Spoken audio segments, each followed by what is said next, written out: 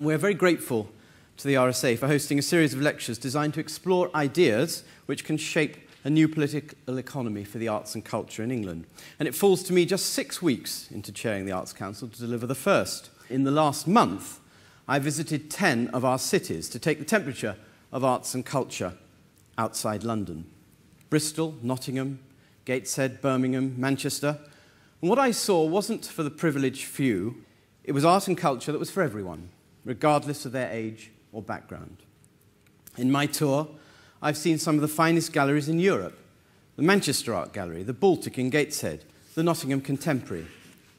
I've met people who produce some of our greatest music, from the Halle to the City of Birmingham Symphony Orchestra to the Sage.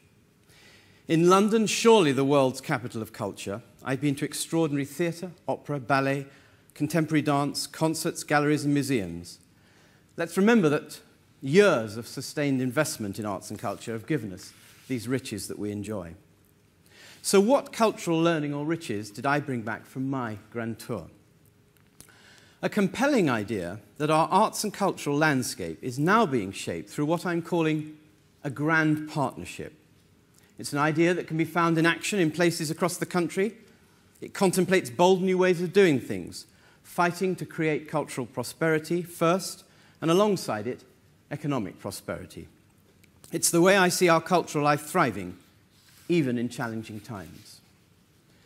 The grand partnership excels when arts and culture galvanize local communities, when they're delivered in imaginative partnerships with individuals supporting it, local authorities, businesses, and higher education. They work towards goals that benefit everyone. But the grand partnership shouldn't stop there. Anyone can be part of it. Voluntary organisations, commercial arts companies, trusts and foundations. I went to the Nottingham Lace Market development, also known as the City Deal. There, the partners include the Nottingham Contemporary, Broadway Media Centre, Antenna, and New College Nottingham. They leveraged 60 million of government funds to develop this creative quarter, and it's led to job creation and addressing a skills gap in the city. I sat down in the Nottingham Contemporary for a meeting with many of the partners in this enterprise, and the city councillor who came to that meeting wasn't the city councillor in charge of culture.